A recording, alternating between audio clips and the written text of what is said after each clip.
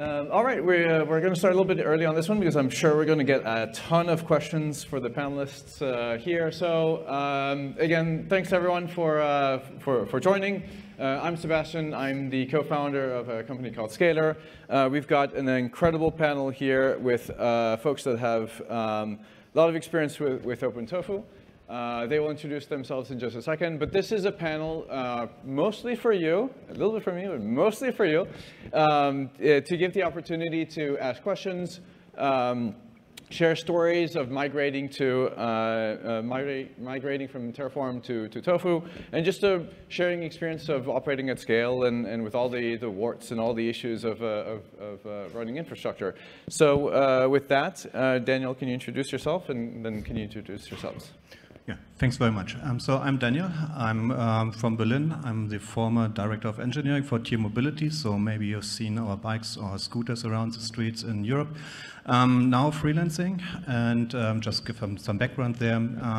Tier Mobility is running Terraform at scale, was running Terraform at scale. More to that later. 250 stacks self-service in Spacelift hosted. My current client, we are nearly at 1,000 Terraform stacks, also in a GitOps style. So I'd like to talk about that later with the other people here as well. Cool. My name is Coetzee. I'm a senior platform engineer at Dentsu. Our team is running roughly 750 Terraform stacks, and recently migrated over to a newer Terraform 157. And then with the bomb drop, we've now been looking at OpenTofu and migration. Hello, I'm Ronny. I'm a software engineer for the last 10 years. And in the last 4.5, I've been switching hats between the DevOps hat and the developer hat, which is something I really love. I'm working in N0 for almost 2 years, and currently part of the OpenTofu core team for the last 4 months. Good morning, guys. I'm Hugh from Ireland. I'm one of the co-founders of Hestio. We do Terraform adoption, and we have a commercial infrastructure library, a commercial module library. Similar to Gruntworks, except that it's very much for low code. Using Terraform since 0.4, so a long time, unfortunately, for better and in some cases worse. We work primarily with large enterprise customers, and there are both technical and non-technical challenges that we encounter very often. One of our customers, a large global company, is running approximately about 8,000 Terraform-based stacks. And what's interesting about the customers, enterprise customers, is that they often don't, they manage an incredible amount of infrastructure, but they do not iterate and update that infrastructure very, very often. That's simply the way they consume. So even though it's a huge amount of registry artifacts that are managed, it's not something that updates very often, and so the potential for breakage is significantly increased when we come back to visit those. Excellent. Thank you. All right, let's get started. So Daniel, you're saying that that you just led a large migration project. Can you tell us a little bit more about how that went? What went well, what did not, and let's start from there. Yeah, cool, thanks. To be honest, I did not lead it, but my former colleagues led it, but they finished it, and right in time for the OpenTofu day. So Tier Mobility migrated everything over from Terraform to OpenTofu without any problems. That's what they told me. There was some quirks. Or the one quirk was in the modules they hard-coded the version which is to be used with that module of Terraform. And they used semantic versioning, so with the nice little tilde, and which gives you a range. It gives you a range of lower and an upper bound. So that broke, because with OpenTofu it's now 1.6. They hard-coded everything to be Terraform, whatever, 1.5 or something. So this was the only change they had to introduce to stay with a recommendation, give a lower bound, don't give an upper bound with your modules. So, and with that, Spacelift is already supporting, a founding member of the OpenTofu here, so that was not an issue. So from their perspective, everything went absolutely well. And you might ask why. They are looking into the state encryption. the private state encryption, the feature to come, because it's everything is managed in one state bucket, but too many people have too much access to those state buckets, basically. And this is what they want to avoid in the future. So preparing the grounds for more security there. Awesome. What has been the rest of your experience with Stephen? Maybe you want to talk a little bit about your experience, or? Sure thing. So we've been doing quite a lot of research into this migration and testing a few stacks and things like that. And so far we've found we've needed no changes. Everything is just simply worked from moving over. So we may encounter an issue at some point. We haven't found it yet. Yeah, same for us. Like, we haven't really migrated everything, but every new project is obviously OpenTofu, and we're starting to migrate existing project. And until now, like, we've seen no issues. That's interesting. In that, it's great that there's almost a one-for-one swap-in between Terraform and OpenTofu, and from a technical point of view, we would say exactly the same. There's very little involved technically in making the switch. Where we encounter a lot of challenges with our customers is really just simply around awareness. Like, this is preaching to the choir. Everybody here knows that OpenTofu exists, I hope. But a very common conversation that we have with many of our larger customers is that OpenTofu is simply Open Terraform. It's a separate thing. It's not a HashiCorp thing.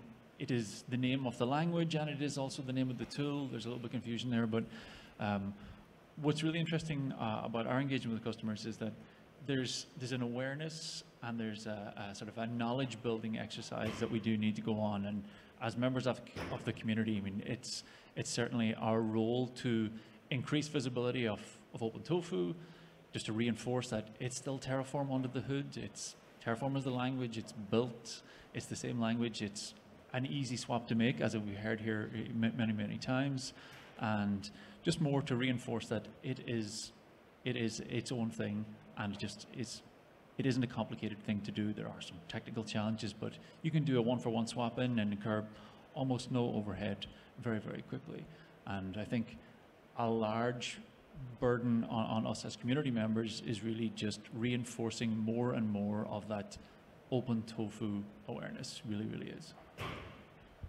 If I can respond to that, like, I think you're absolutely right. I've been in an OpenTofu meetup in Israel a month ago or so, and like, yeah, there are so many questions, so many people still not knowing about OpenTofu, specifically about how the registry works. And I think that having the registry talk that Aurel and James did was absolutely amazing.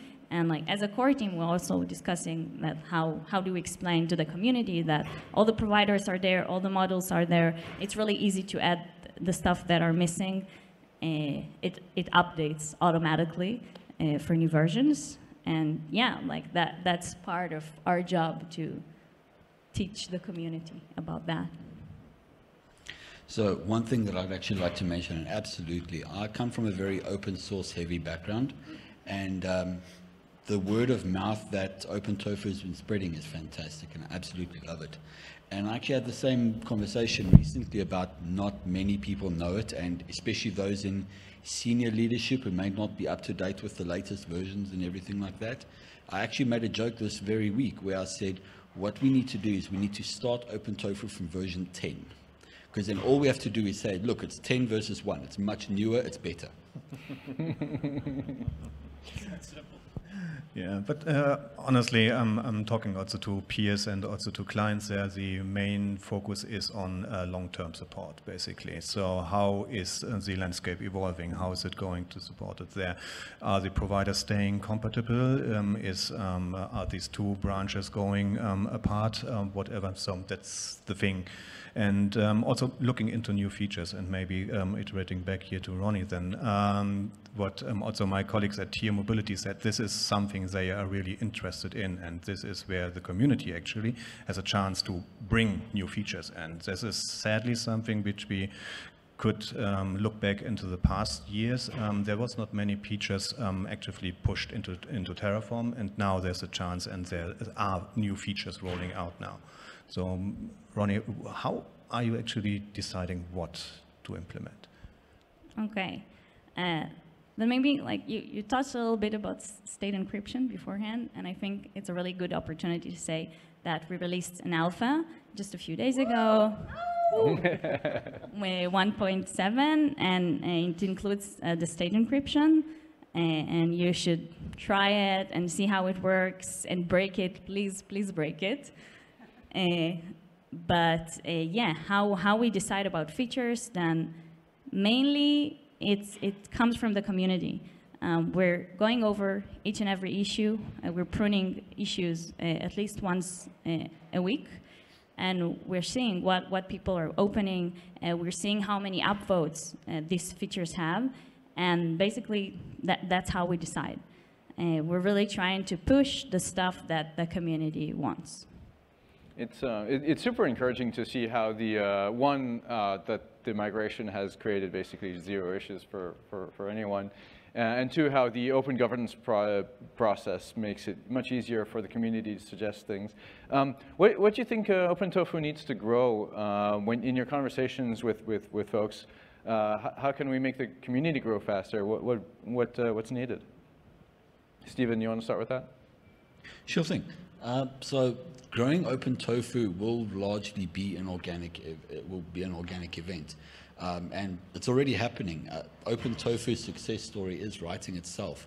And the more we succeed and the more people learn about it, and the faster things will get. And you will have to prune faster than once a week, because we're going to start seeing more and more requests and more hopeful community involvement on writing that code.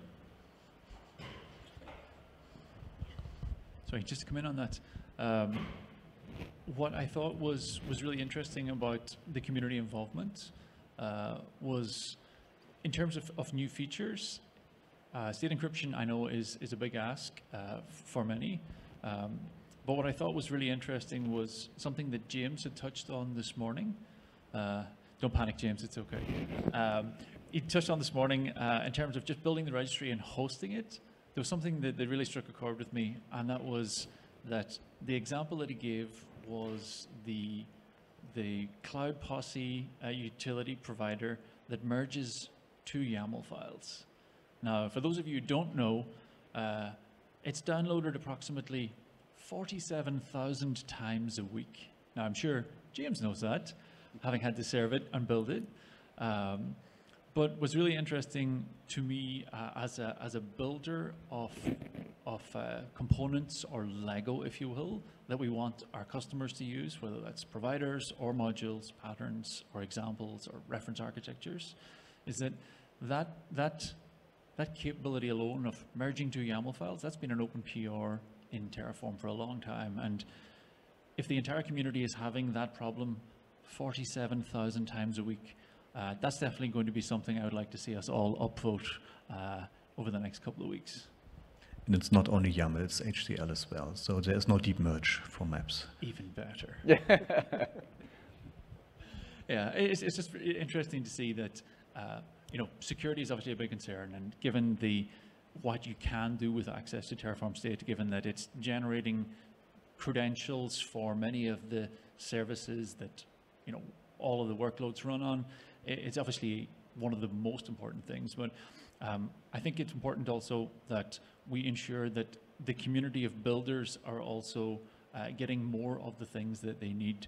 And I think that brings us sort of back to what we'd had in an earlier conversation around Terraform as a language. Is it a DSL, or is it slowly creeping its way towards a programming language? Yeah, what's your take? So we talked about it a little bit, and I really tried thinking about it, because I was a developer that mainly worked with TypeScript, and I had to learn Terraform 4.5 years ago, like in a month, and had to learn Kubernetes and Helm, and all of that. And I was really trying to remember how it was for me, like learning the DSL. And I honestly think that the fact that Terraform is a DSL, it's domain-specific language, it's not an issue. Like, probably when I wanted to do like some kind of an if, then I just went to Google and searched how to do that in Terraform. And then I saw the count syntax, and I was like, okay, that's weird, but okay, manageable, like, why not? I think the issue with Tofu and Terraform for developers specifically learning how to use the language is not the language itself, not the DSL specifically, but it's more understanding the provider's ecosystem, understanding how the cloud infrastructure works, learning all of that. That's the real issue in my opinion. And like, I think Terraform being a DSL and OpenTofu being a DSL is really convenient. Like, I change a property, an attribute of a resource, and I can imagine how the plan will look like. Same thing happens when an unplanned change happens. It's really easy for me to go back and understand where it explicitly happened. So yeah, that's my take. I think it's really convenient, but that's not up to me. That's up to the community where OpenTofu will go to. So how do we help them do that? What would we ask of the community to help us do that? To pick the right next things? How do we do that? I think it's just opening issues about things that bother them and upvoting and engaging. And that's how we know that you want something. That's how we know what we should focus on. And yeah, and teaching the community to do that. It's also not that easy to expect people to do that. They need to learn the process. Daniel, you have a... Just asking, I mean, you're talking about issues and upvoting. How about contributions? A, how easy is that to contribute to the core? And B, is it welcome from that perspective, especially deeper, like replay or introduce an if statement, finally, if else, to make it more complex? Yeah. That's a good question.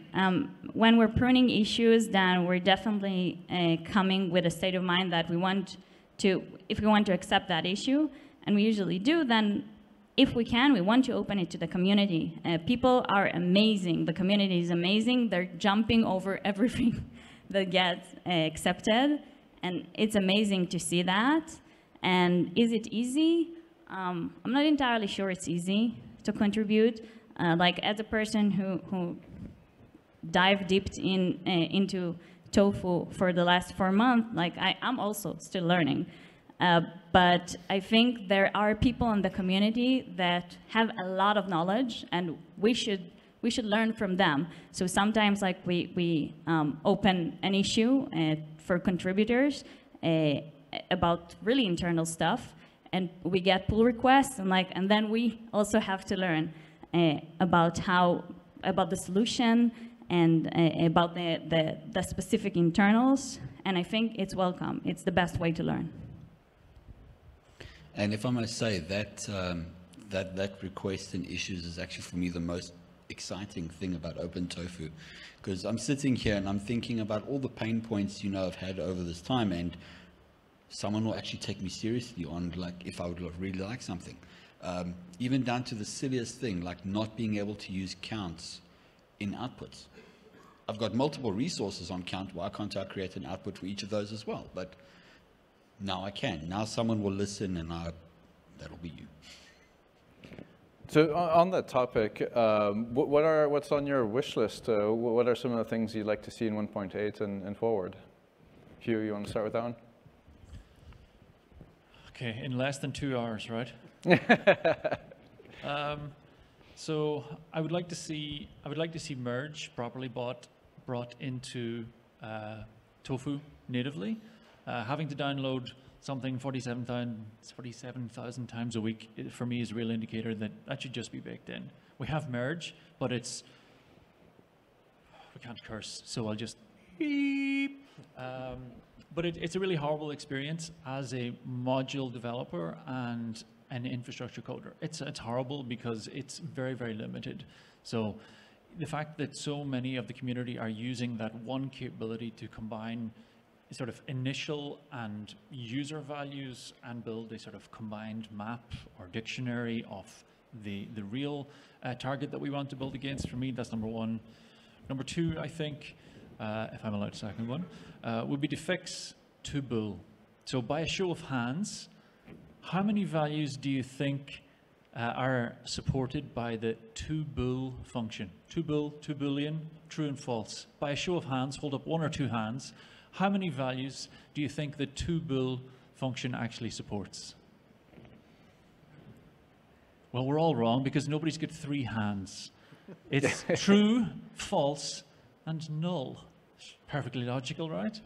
And I think there are a lot of examples like that where the language itself, in having started out in HCL1 as a configuration syntax and having then got huge adoption like it did in the early days, prior to 1.x, and then coming through to, okay, now we need to add some more programming primitives, the counts, the loops, the conditionals as those come in. And I think coming from, in our earlier conversation, Daniel had mentioned that one of the really interesting observations he had was that Terraform, as a developer, Terraform is nothing like all the other languages that you learn, in that there are constructs, there are types, there are primitives, there are conditionals, and not all of that is true in Terraform. And again, it's part of that sort of that challenge that Ronny had mentioned there, where it's a target state language, not necessarily a fully evolved programming language yet. But I think how the community are actually using it is very much like a programming language. And if we decide as a community that that is how we'll use Terraform, then I think we do need to make sure that it behaves much more like a programming language. What about you, Stephen? What about you, Stephen? What would be on your wish list? So, number one item on my wish list is I've had to do some horrible things in the dark of night to simulate those if, else, if, and things like that. I would really like to see that in. It would be nice to be proud of my work again. So yeah, go ahead, Daniel. But then I have a follow-up. No, I can completely support that. So nothing to add here. It's more like an experience thing. So really nothing to do with the core language. It's more like how to use modules. I would love to have a chance to mark a variable as this is something you should think about. This is something you may think about, and this thing is really obscure. So leave it as a default. Only touch it at some point, just from a developer experience perspective. So it sounds like you'd like for the language to evolve in particular directions. Do you in addition to loops and conditionals, anything else? Not right now, not on the top of my head. It's really like coming from a platform team here. So I provide modules to my teams, to the developers. So how are they used? So better support in IDEs, better hints, better. So if you're using or accepting that module now, okay, what should be there as a variable already to be filled in? Because at the moment you have to look those up, at least in JetBrains. I don't think Visual Studio Code is different there. So more support on the usage of these things. The primitives, I don't know, it's fine. These annoyances, when once they are gone, I think I'm kind of happy there, but now take it up to the next level. And I'd just like to mention that whole idea of we may not have more annoyances than BOSS 1 or 2 is what makes a community involvement such a fantastic thing, because there are thousands of talented Terraform developers out there that work on these things, and they're like, if only we could do this one thing, and all together, if we all contribute and everything like that, I think it'll be a really neat product. It will. I totally agree. And guys, I'll wait for your issue submission by Monday. Okay? How large is your mailbox? What? How large is your mailbox? No, I think I don't get a third. I've already had two. So Ronny, we were talking a little bit before about the difference between how HashiCorp was running the governance for Terraform and how you and with all the other maintainers and with the community are running governance for the Tofu project. Can you tell us a little bit more about kind of how you see that impacting being able to leverage the community and all that? Yeah.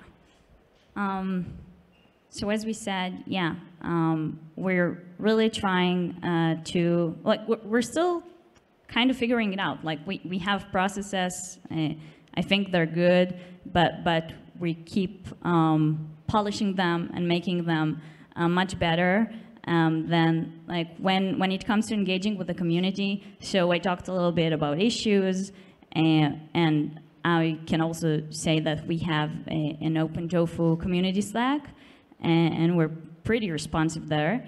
Pretty quickly, you can go there, you can ask whichever question you want. If somebody is working currently on an issue, he can get guidance, he can ask questions.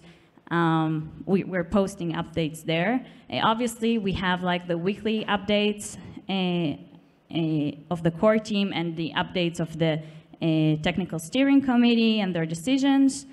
Yeah, and we also have a public sync every Wednesday that everybody can hop on. We especially like developers that took issues that are working and are currently contributing, and like you can just hop on and see what we're working about, ask questions, and yeah, even if you have like ideas about the process and about how to make it more engaging with the community, you're more than welcome to say to us, to suggest. Actually, I love that openness because this was completely hidden from the user base. So forgot about that weekly statement. So where are we? So releases, et cetera, et cetera. So thanks for doing that. Can you elaborate a little bit about how the TSC works and how differences of opinion get resolved, et cetera? Yeah, of course. Then sometimes like there are issues that are just massive. They might take a lot of time to implement like a new feature. It might be a big change in Tofu, and then we just decide, or we just need some more leadership decisions, and then we have an agenda for the technical steering committee, and we write it there. And I think they're meeting like once a week, twice a week, something like that. Sebastian, you can tell us a little bit more about that. But yeah, and then they're discussing it and telling us their decisions. We just recently like opened an internal channel. We're still trying to create like a really good process also with the technical steering committee, and we have like an internal channel, and we're discussing about stuff. They're asking questions, we're responding, and yeah, that's how we do it. For now, it looks like it's going really well. So I have a few other questions, but I'd like to start opening it up to the much better questions you guys are going to ask. So we are limited on microphones, so if you have any question, raise your hand, and I'll take your question, repeat it. Otherwise, I'll just keep going. Yes, go ahead. Can you bring shit from Terragrant, like generate blocks and include? Can we import or bring stuff, the good stuff from Terragrant? That's a great question. Yeah, like that's a great question. Honestly, if you want it, like, let's talk about it. Let's see some upvotes. Let's get these issues. I don't think we actively have like we're going to do that actively until again the community will ask for that, and then we might reconsider. Was there particular things you had in mind? Yeah.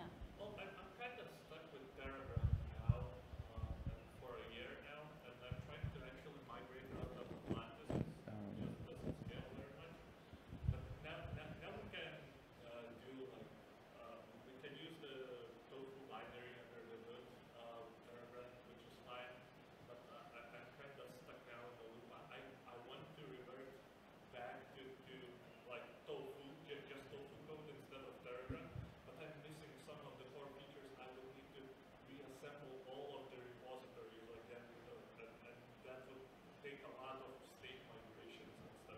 Can I get a quick show of hands? Who here uses Terragrunt? Okay, so about a quarter to a third. So go for it. So that's a really interesting question. Terragrunt's relationship with Terraform, the language. And I think there's two ends of that spectrum. There's the I need things done before Terraform runs, which is essentially Terragrunt's significant value. It's an awesome tool. It's it really is awesome. And then you've got the cloud proxy approach, which you see in a lot of their modules online, and they've taken the opposite approach, which is don't worry about it. We'll use an awful lot of null resources, and we'll figure out a way. And there's some really clever, creative, awesome stuff in those patterns. And what's most interesting is that as a long-time user from far too long ago, is that because Terraform as a language itself, because we haven't decided what it's going to be, is it a programming language or is it a Puppet-like target state definition? We've had to build other capabilities before it runs and things that run under the hood before Terraform actually executes. It's almost as if we needed to be a compiler. We almost need Terraform to be a better compiler tool than it currently is. More like a sort of a fully evolved programming language, more of those capabilities, more of the primitives, more of the conditionals that we expect. And a lot of the very basic stuff that we'd like to do that we find ourselves doing in Terragrunt, the region setting, the version pinning, a lot of the very basic stuff that we could also code in Terraform, but because it happens much, much earlier before Terraform actually invokes, the tool doesn't support it yet. So it's really interesting to have that question be asked, in that for me it's another indicator of if the tool could do more, not only in terms of utility functionality for the users, but also in the pre-run, almost like hooks, almost in the same way that Git evolved into have pre-commit, post-commit type hooks. Even if it wasn't going to implement it natively, if it was able to handle that hook and do invocations, it would allow the community to build other tools. Terragrunt is still an awesome one, but it would allow us to swap in other things. Horrible shell scripts that would do exactly what we needed, but nobody would want to manage those. I like that question, it's good. Do we have another one? Sorry. Would you mind passing over? Yeah.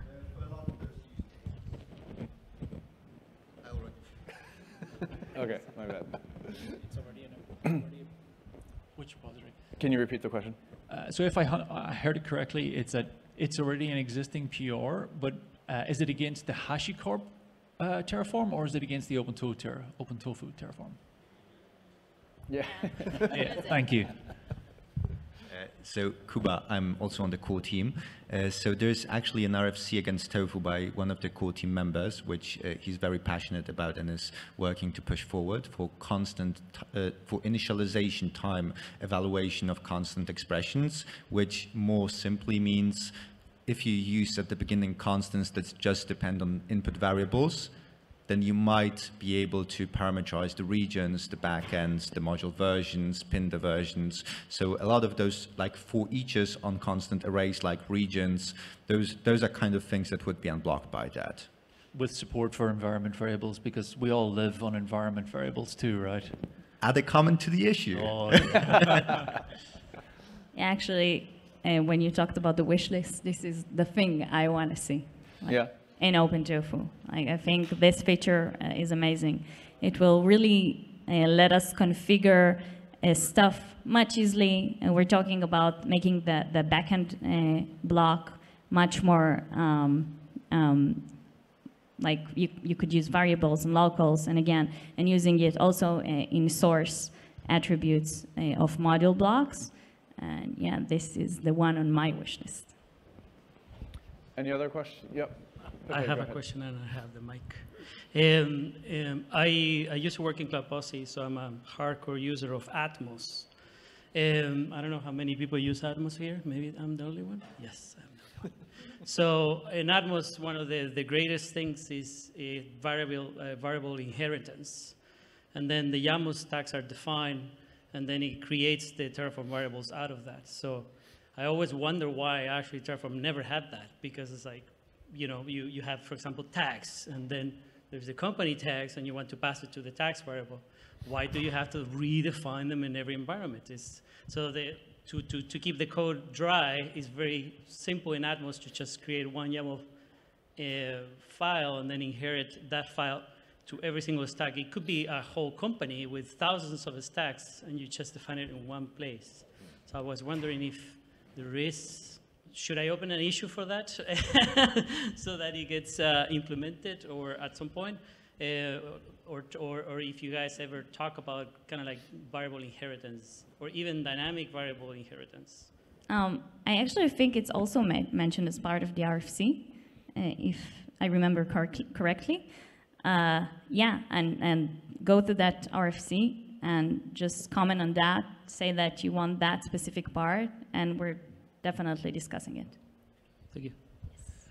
Just in relation to your question, I would like to see an approach that allows a sort of Git-based version of the implementation, in that it allows hooks to be pulled in that don't have to be Go specific. One of the things that I love about Terraform the most is also the thing I hate about it the most, in that the barrier is the Go language. And on the earlier talk, I was like, oh, somebody's written a provider in something other than Go. I was like, oh, finally, he's going to say Node, he's going to say Python. And then he said, no, we're just digging, we're going further down, guys. We're going down to the bottom. Next one's in assembly, next one's in assembly. And I think, yeah, maybe, I don't know. But I think what I really like to see is that more and more of the additions that we bake into Tofu, that they allow more languages to be used, because while Go is a great language, it's often the language that is least seen in the people that need to use Terraform the most, especially when you're coming from like a web, traditional user development or web development, and it's, Python and Node feature heavily there. There are a lot of other popular technologies too as well, but I think as we add more features to OpenTofu, I would very much like to see it be capable of pulling in more of the same tech and approach patterns, like pulling in environment variables or hooks that pull in Python or Node. It would just open it up to a lot more involvement from the community, and it would allow us to figure out more of what we need without having to worry about finding somebody to write it in Go. That touches upon a really interesting point, which is, like, as platform engineers, you work with a lot of folks that are adopting OpenTofu. Where do you see the friction? Is it the language? Is it the language versus DSL framework? Is it what is it? Stephen, you want to try to take a stab at that? Yeah. So for me, my biggest almost barrier to contributing myself is that I don't know Go. So in order to be able to contribute, I'd have to go learn a whole new language, which frankly I don't always have the time for. So if, as you say, if we can open it up to more languages, I would have tried to solve a lot of the pain points I've had over the time myself. Yeah, I mean, a couple of lines of Python would have fixed that merge, easy. But yeah, exactly that. I think it doesn't have to be, in Go, and I think if we're able to find a way to just hook in other tools, scripts, it will at least allow people to build their own implementation using the language that they know. And answer your question, where do we come across it? I think what's really interesting about Terraform, the language, is that it is very easy to pick up. But then you reach the point where you begin to treat it like a programming language, because it looks and feels. It's got awesome docs. The docs are there. The OpenTofu docs are good. It's got the CLI. You've got the compiler. That's the compiler, right? Then you've got all the other documentation. And then all of a sudden you're like, this is a programming language. I'm going to learn. I know this programming language. I need to do a condition. Oh boy. Is it a count of 0 or a count of, am I using a ternary or, for each? That'll be easy, right? Oh boy. And then over we go to ChatGPT and all of the tools all the LLM-based tools that we're all using. It's helpful.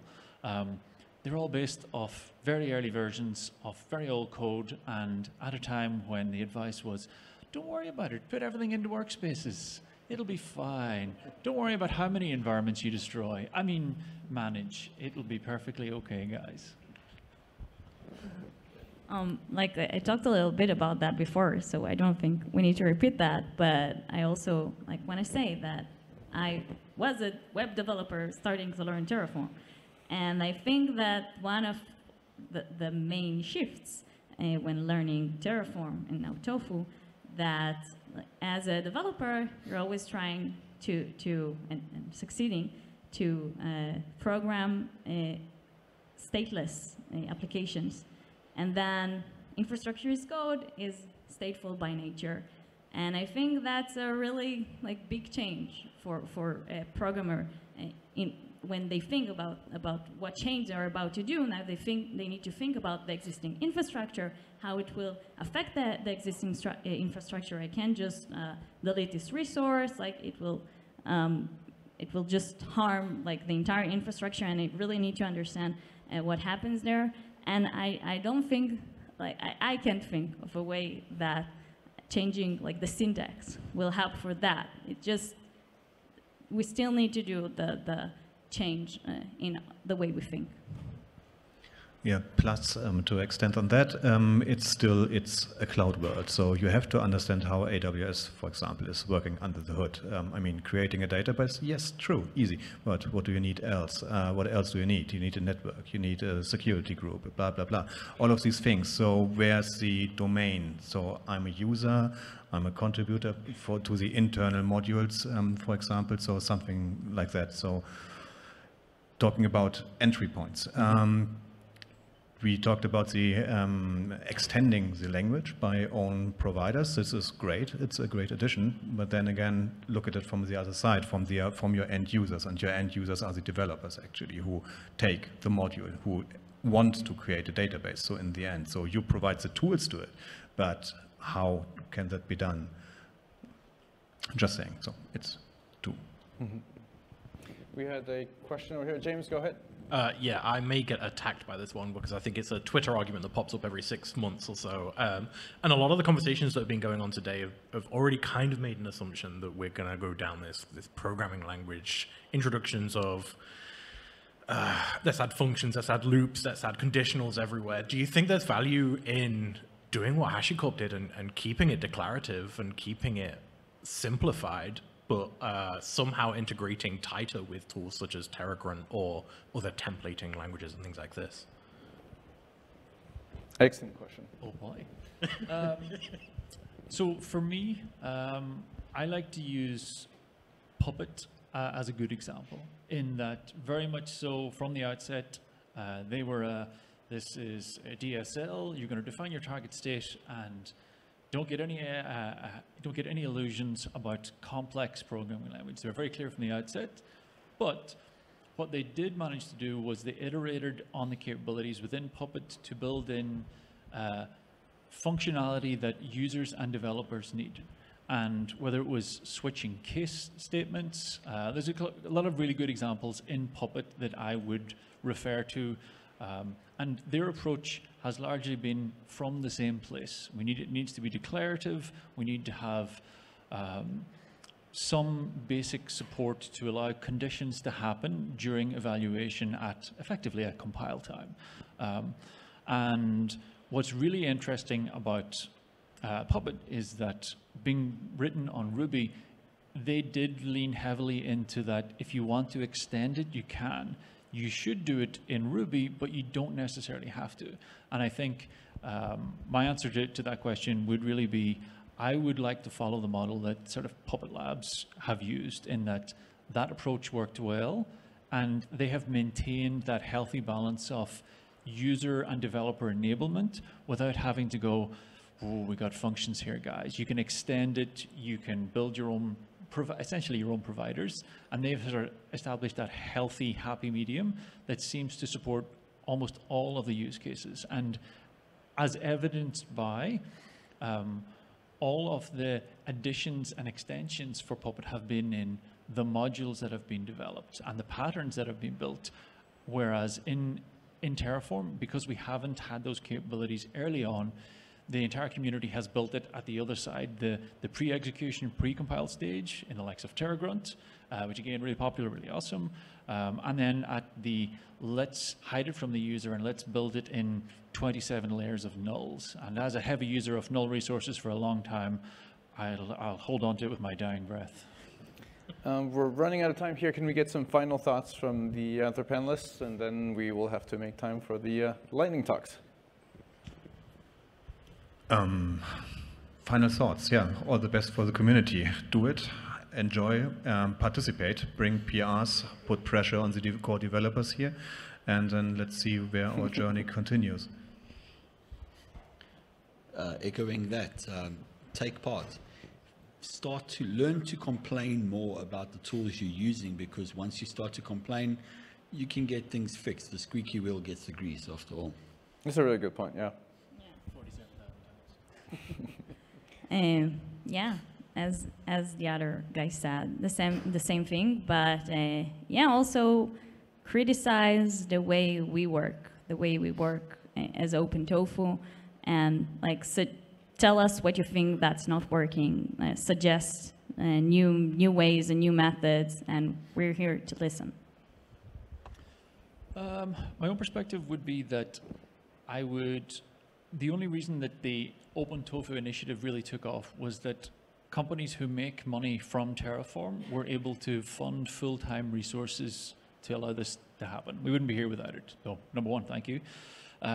So for my part, I would like to see more bits that are Terraform adjacent commercialized, because ultimately those will fund the things that have value to the community, whether that is tools like TerraGrunt that have commercial support. It needs to be okay to make money off Terraform, participate in the community.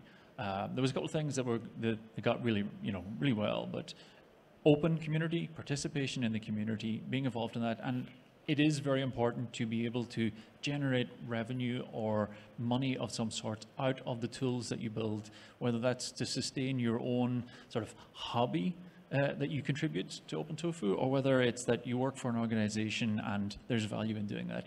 I think it needs to be okay to commercialize some aspects of the supporting ecosystem that wrap around Terraform. And I'd like to see more of the tools that do that, because the ones that do succeed will be the tools that we know we need most. Thank you very much for joining the panel, and let's give them a big thank you.